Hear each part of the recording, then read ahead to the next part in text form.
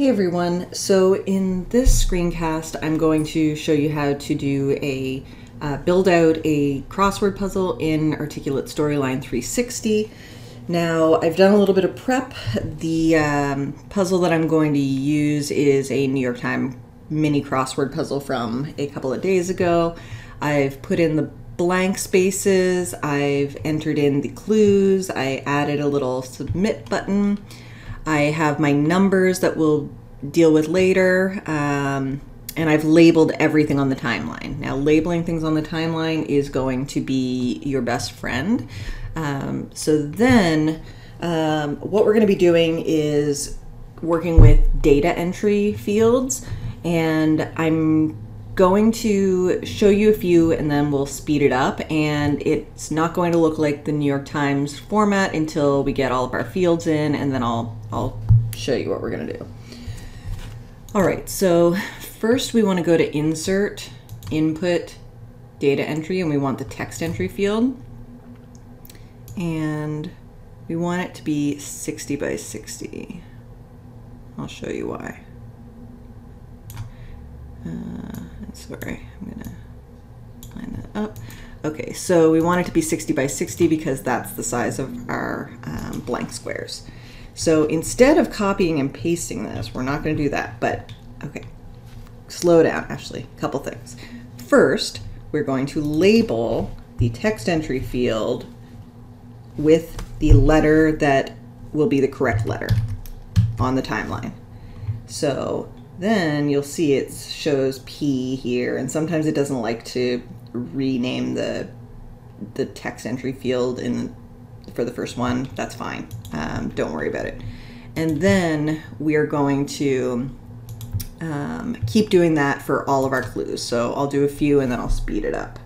And if you want to do this really fast, you can go into 60 by 60.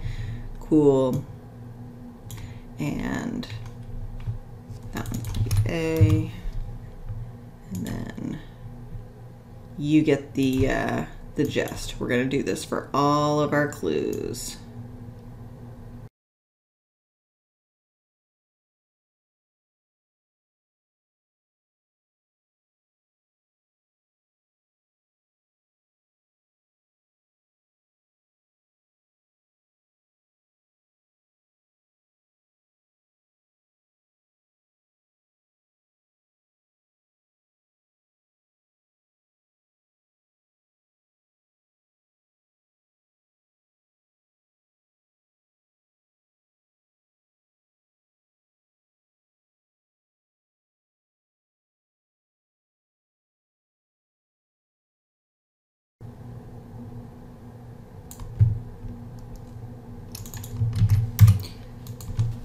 Okay, so now we have all of our clue letters in our data entry fields. Now, I know it doesn't feel very efficient or intuitive to not just copy paste all of these. However, trust and resist all the urges to copy and paste or duplicate these text entry boxes. And I say that only because it is going to help you out quite a bit when you're dealing with the triggers. Just trust in the process. So then we're going to select our top object in the timeline and scroll down, and with Shift held, select the last data entry field. So now you've got them all selected, and we're going to format them. So I want them to be white with a black background, and I want them to be 24. And then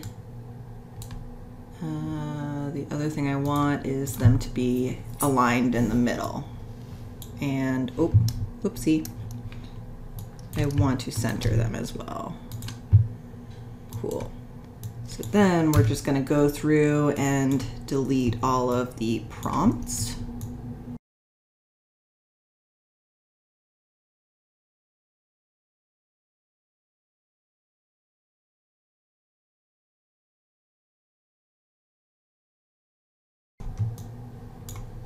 Okay, so now we have our crossword grid, and what we're gonna need next, and let me just label this. What we're gonna need next is we're going to need a couple of layers. So we're going to insert a layer. I'm going to expand my base layer objects. Go all the way down, and I want to hide the clues, and I want to hide the submit button. Cool. And then let's just put a shape. It's gonna say, good job, you got all of the words. Cool. I'm gonna make that bigger, make that black, make this white, make the outline black. Let's put a weight on it.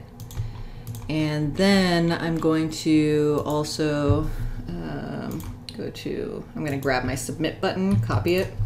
I'm going to paste it here, and I'm going to label this continue. Continue. Feedback. Oops, there we go. And then there's going to be a trigger on that continue button that says jump to next slide when the user clicks. And that's going to be our correct feedback. Then I'm going to duplicate that, call it try again. You did not get all of the words. Try again. And then we'll label the continue button, try again.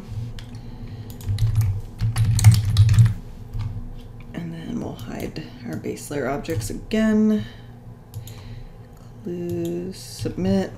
And then instead of a jump to next slide, we want this to be a show layer, or sorry, hide layer, this layer when the user clicks.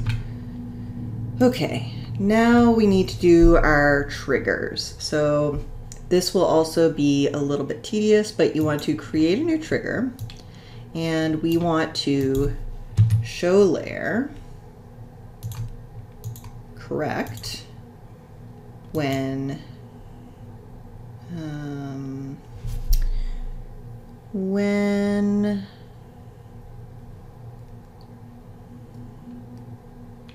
let's see, user clicks, sorry, I had a brain fart there. When the user clicks, if, and this is where labeling all of our text entries is going to come in handy, because we're going to do text entry 1. Now for us, so you can quickly go and find your like text entry and the letter that it corresponds to. I know that I went right across, so I know exactly which one is which. So text entry is P, so I'm going to go down and just start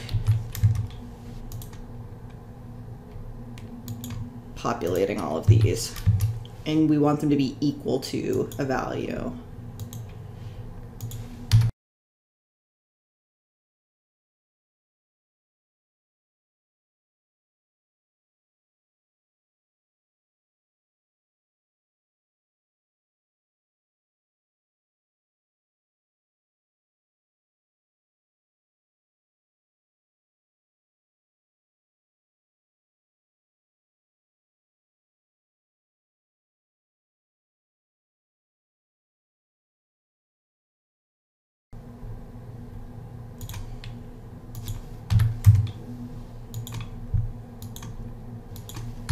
Okay, so if we go down, we should have paw, Yoda, paper clips, tent, and we do. Okay, so then what we want to do is duplicate this and show layer.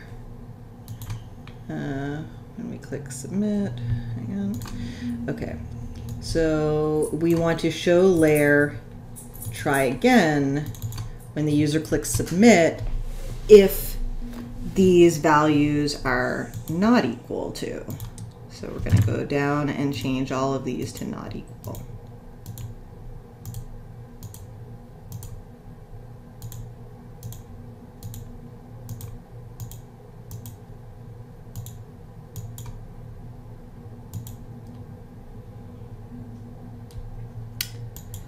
Oh shoot. And I just noticed I want it to be ignore case, so be patient with me here.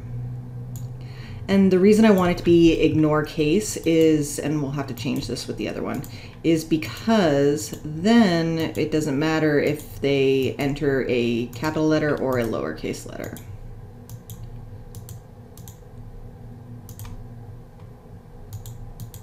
I think I missed one. Okay, so then we're gonna change these.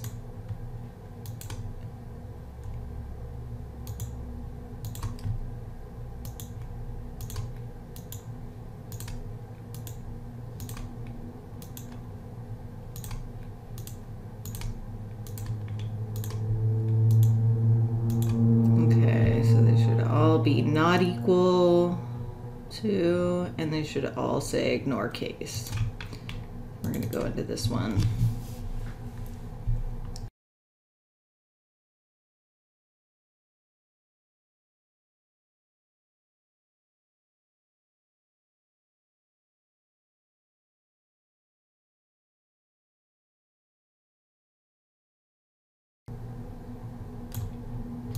Okay, so now famous last words.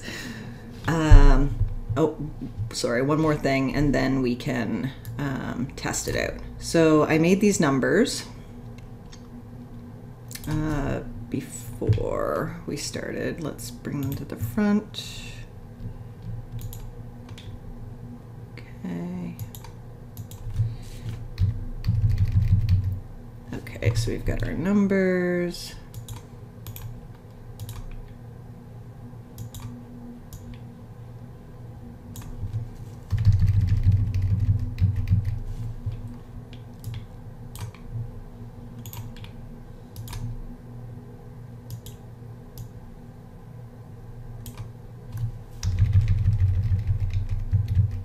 Okay, cool. So now we've got our numbers in here, and so these are famous last words. Let's preview, and in theory, if I didn't screw up any of the triggers, this should work the way that we intended it.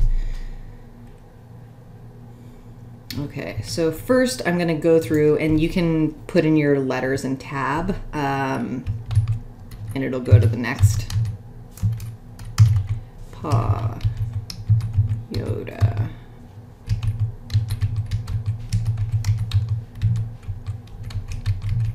paper clips, tent. So these are all correct, so we should get the correct layer. Yay, we got it, cool. And then if we replay this slide and say, and don't populate the rest of it, we should get the incorrect. And we didn't. I'm just going to redo this trigger. So I'm going to delete this, copy, paste, and then I'm going to make my adjustments, show layer.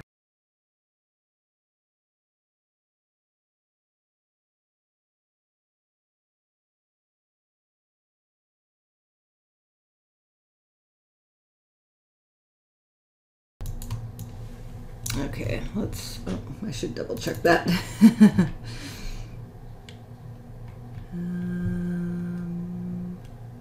Yeah, okay.